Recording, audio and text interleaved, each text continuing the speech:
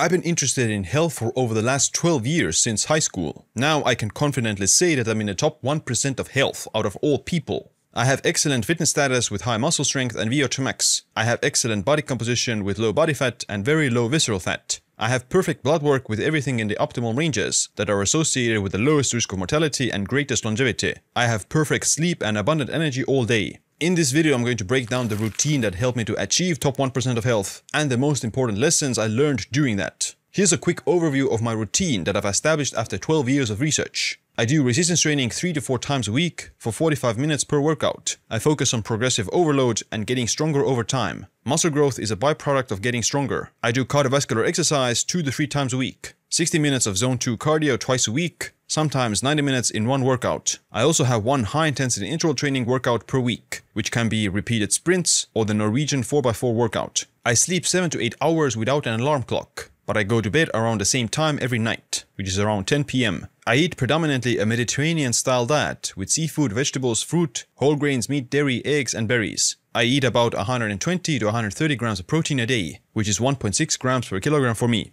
I eat about 200 to 300 grams of carbs a day. I eat about 70 to 80 grams of fat per day. I take the sauna 4 times a week for 20 minutes. I take a few supplements: collagen, astaxanthin, glycine, TMG, hyaluronic acid, omega-3s, and magnesium. This is the routine that has enabled me to achieve optimal blood work and optimal body composition. In the rest of this video, I'll share with you the key lessons I learned along the way. And in the end, you get a routine that you can follow as well.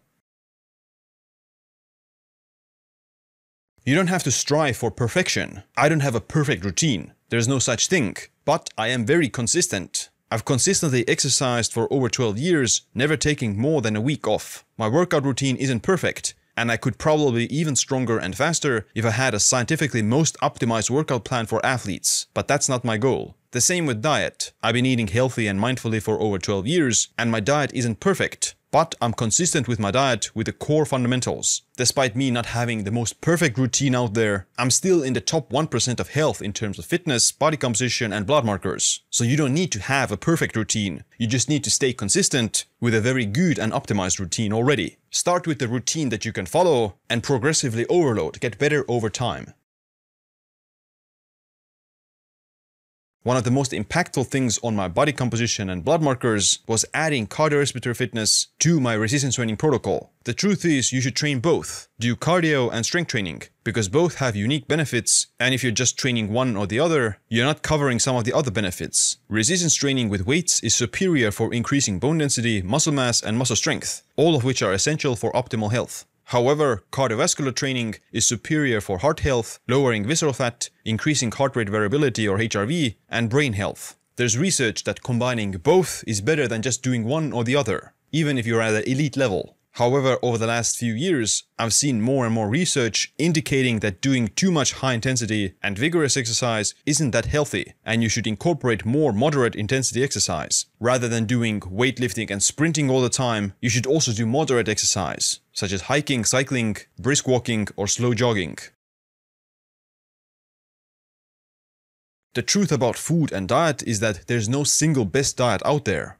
Everyone reacts differently to different foods. Someone allergic to peanuts might die when they eat them, whereas for someone else, they're just a snack. I eat over 300 grams of carbs a day while maintaining very low body fat percentage and optimal blood sugar levels, whereas someone with metabolic disease would get worse health. My HOMA-IR, which assesses insulin sensitivity, is 0.69, and my fasting insulin is 2.5, which are extremely low and lower than 99.9% of people in the world. What determines whether something you eat is bad for you depends how it affects your body composition, your blood markers, and your well-being.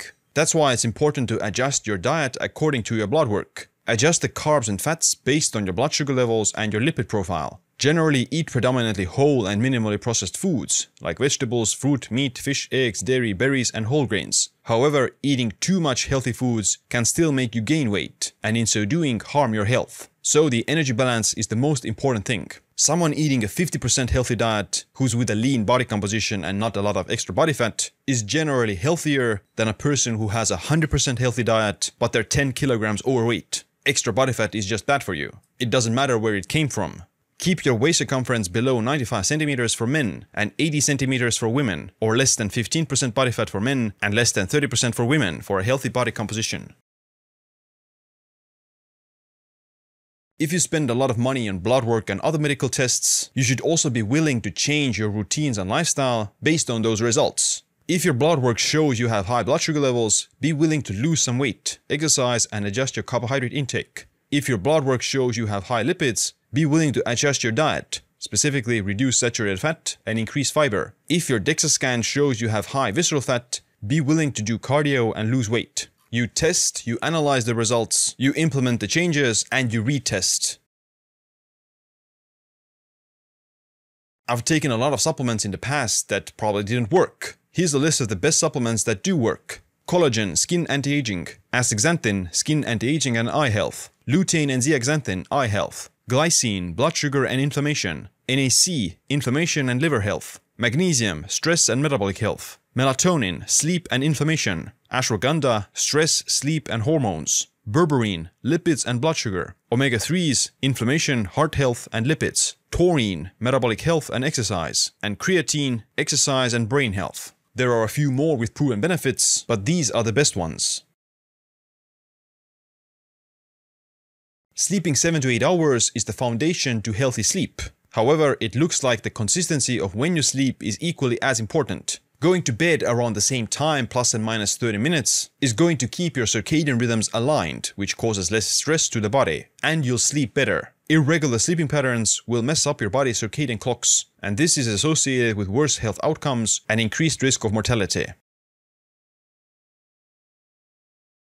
Mental health and happiness are incredibly underrated when it comes to overall health and longevity. The truth is that if you have poor mental health, you'll never reach optimal physical health because the way your mind affects your body. It's also easier to stay physically healthy and do the things you need to do to stay healthy if you have good mental health and you're motivated and happy. Based on the research, the biggest determinant of life satisfaction and happiness is the quality of your relationships with friends and family, so you should not neglect them. Alright, let me give you the core principles for your own health routine. Do both weightlifting and cardiovascular exercise. 3 times a week for resistance training is more than enough. Incorporate at least 2 moderate intensity cardio workouts between 40 to 60% of your maximum heart rate. Eat a predominantly whole foods diet, but pay most attention to energy balance. Gaining weight even on healthy foods is not healthy. Test only if you're willing to modify your diet and lifestyle. If you're eating a healthy diet, you're lean and you exercise, you probably don't need to take blood work very regularly, but it's going to be insightful regardless. Take the supplements that could improve your health markers and goals, and only the ones that actually have been proven to support those goals. Get 7 to 8 hours of sleep, but also prioritize going to sleep around the same time. If you think all of this is a bit too challenging and confusing, then don't worry. I've also made a realistic longevity routine for normal people that you can start off with. Check out that video next.